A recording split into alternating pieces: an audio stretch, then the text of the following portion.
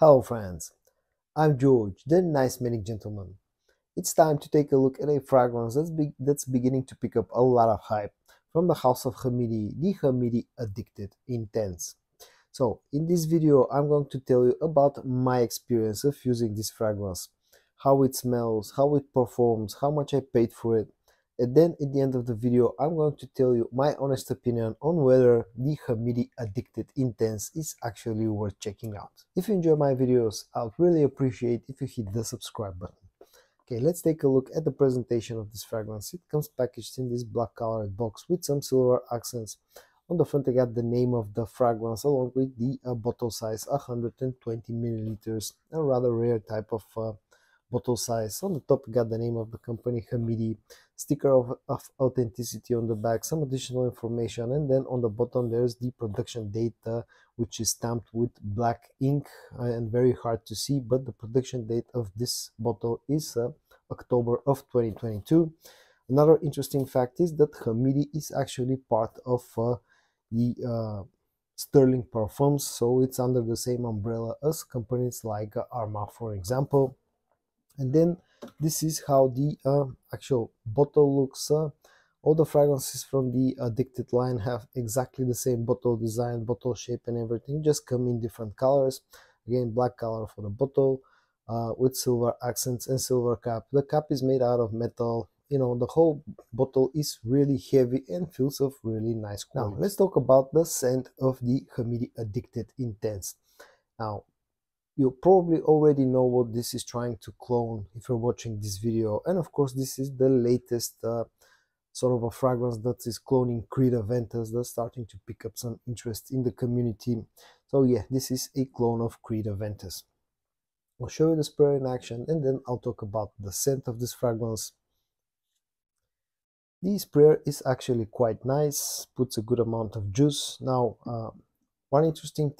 two interesting things about this fragrance. First of all, this is a parfum concentration, so it has a very high concentration of parfum oil inside the fragrance itself. And the second fact is that this fragrance contains no alcohol, so it's alcohol free.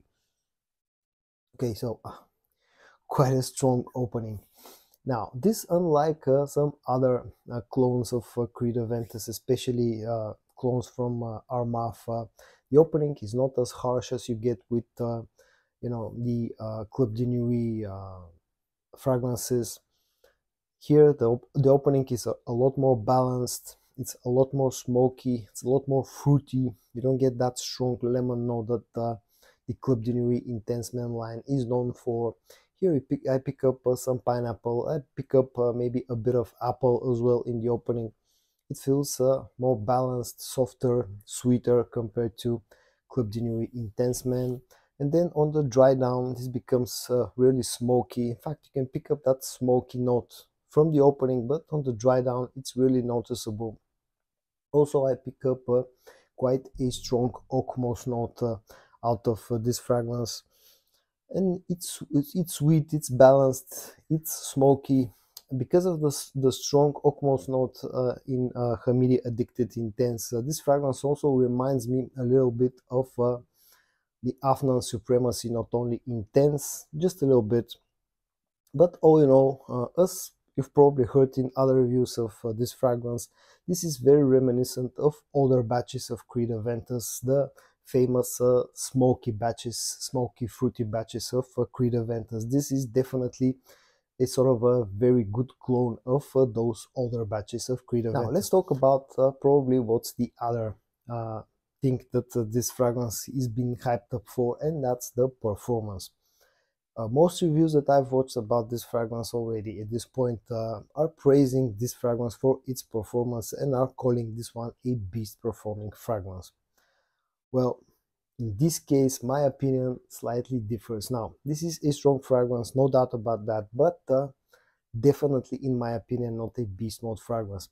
I get about 10 hours of performance on skin out of the Hamidi Addicted Intense, at least so far in my testing.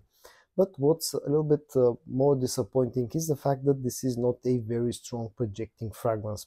It projects for about an hour and a half after I've sprayed it, but the projection is a bit on the softer side, and in my humble opinion, that's down to the fact that this contains no alcohol, which usually helps with the projection of a fragrance.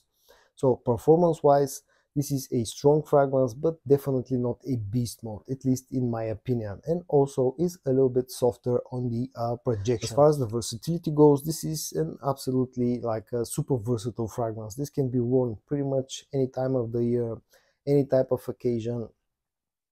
You know, it's sweet enough to work in fresh and sweet enough to work in hot weather, has enough of a performance to work in cold weather.